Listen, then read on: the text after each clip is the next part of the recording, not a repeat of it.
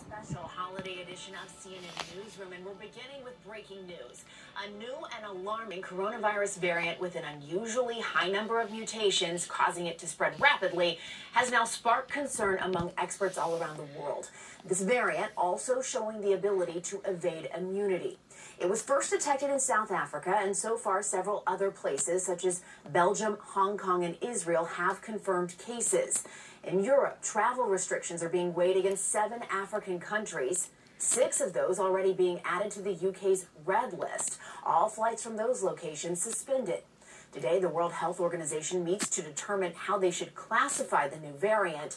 Meanwhile, Dr. Anthony Fauci says despite there being no indication the variant is in the U.S., we need to be prepared to take proactive measures.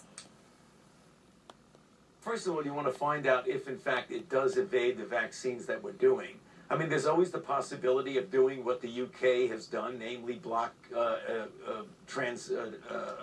travel from South Africa and related countries. We don't know that. That's certainly something you think about and get prepared to do. You're prepared to do everything you need to do to protect the American public. But you want to make sure there's a basis for doing that, and that's what we're doing right now. Now, all of this comes as global markets are rattled by fear of the new variant.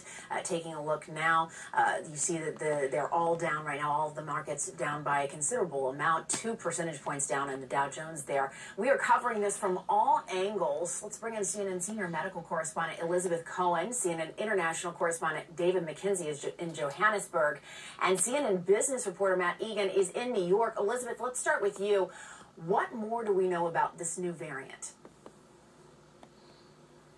So, Jessica, to put this in some perspective, variants have come and gone throughout this entire pandemic. Most of them don't really mean anything. They're not that different from what we've seen before. But every so often, there's one that rears its ugly head and takes over the planet. The Delta variant would, of course, be the one that would be top of mind in that category. We don't know which category this new one is going to fall into. Will it sort of peter out? It affects countries sort of in and around South Africa, or will it take to the world stage? Let's take a look at what we know so far about this variant. So it doesn't even have a name yet, you know, one of those Greek letters, because it's not officially a variant of concern or of interest. So it's just called B1.1.529. Here's the problem. It's got more than 30 mutations in the spike protein. That's what South Africa researchers say. The spike protein is such an important part of the virus. It's how it does its work to get into our cells. The vaccine is designed to work on the spike protein. If there's too many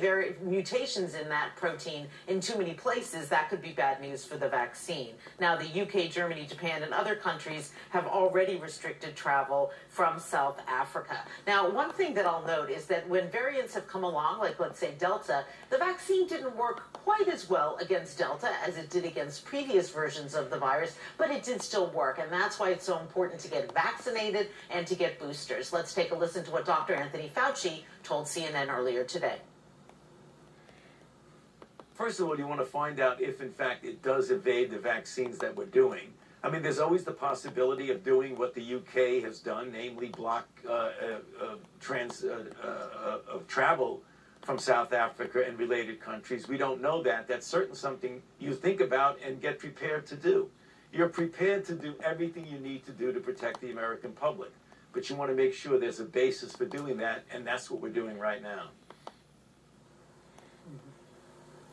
Dr. Fauci also has emphasized the importance of getting boosters, which are now available to everyone over the age of 18 and older. Now, it's interesting to note there was another variant, the Beta variant, that was first spotted in South Africa towards the end of last year. There was a lot of worry about that one, too, but it never sort of went on the world stage. It was in a smattering of countries. It never became like Delta. Let's hope that's the case for this one, but we just don't know at this point. Jessica? You know, we certainly hope so, but great perspective, Elizabeth. Thanks.